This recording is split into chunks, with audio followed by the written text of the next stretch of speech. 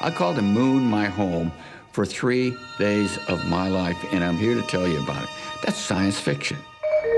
I believe that this nation should commit itself to achieving the goal before this decade is out of landing a man on the moon and returning him safely to the Earth. And it was a bold move. It had some risky aspects to it, but it was a time when we made bold moves.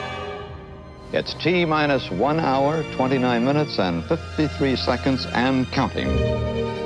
I had the feeling the whole world was watching us. 30 seconds and counting. Astronauts report it feels good. T-minus 25 seconds. Not only do I have a lot of things I can do wrong, but the consequences, should I do them wrong, are going to be immediately obvious to 3 billion people.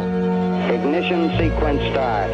5, 4, 3, 2, 1, 0.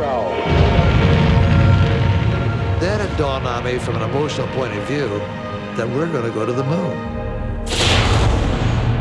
All your systems are looking good going around the corner. We'll see you on the other side. Over.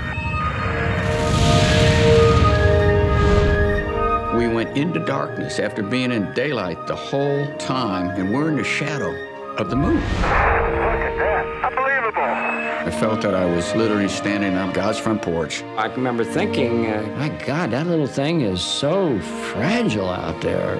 That jewel of Earth was just hung up in the blackness of space. People, instead of saying, well, you Americans did it, everywhere they said, we did it. We, the human race, we people did it. And I thought that was a wonderful thing.